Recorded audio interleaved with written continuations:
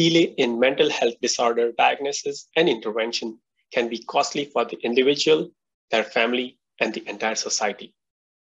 Mental health challenges are unique and difficult to identify early and in time.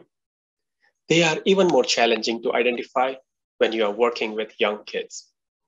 The person suffering generally does not know what is wrong with them. The caregivers may not always know when to act or whom to reach out for help. Pediatrician is the first point of contact that is qualified to perform the right diagnosis. But they may not always have adequate knowledge or tools to identify mental health disorders.